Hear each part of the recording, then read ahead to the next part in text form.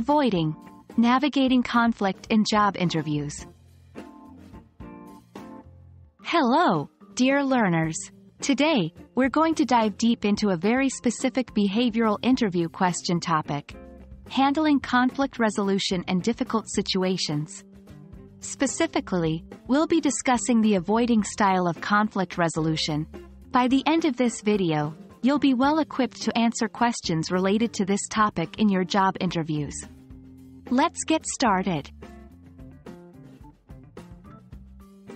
Avoiding is a conflict resolution style where an individual deliberately does not address the conflict. Instead, they stay neutral, retreat, or sidestep the issue. While it might seem counterproductive, there are scenarios where avoiding is the best short-term solution. The key is understanding when and how to use this style effectively.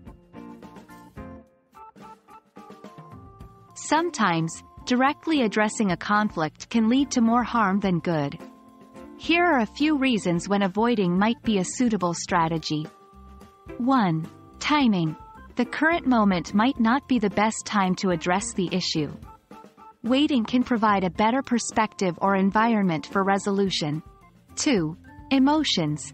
If emotions are high, avoiding can prevent further escalation. 3. Trivial matters. Not all conflicts need to be addressed. If it's a small matter and won't impact the larger picture, it might be best to let it go. While avoiding has its place, it's essential to understand its limitations. Overusing this style can: 1. Bottleneck issues. Constantly avoiding conflicts can lead to unresolved issues piling up. 2. Harm relationships. Avoidance might lead to feelings of resentment or confusion. 3. Missed growth opportunities. Sometimes, confronting conflicts head-on can lead to personal and professional growth. When faced with an interview question like, "Can you describe a time you chose to avoid a conflict?" remember to 1. Describe the situation briefly. 2. Explain why you thought avoiding was the best strategy. 3.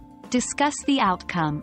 Even if the result was less than ideal, explaining what you learned from the experience can be invaluable. Conflict is an inevitable part of professional life. But understanding the different styles of conflict resolution, including the avoiding style, will help you navigate challenging situations effectively. We hope this video has shed some light on when and how to use the avoiding style.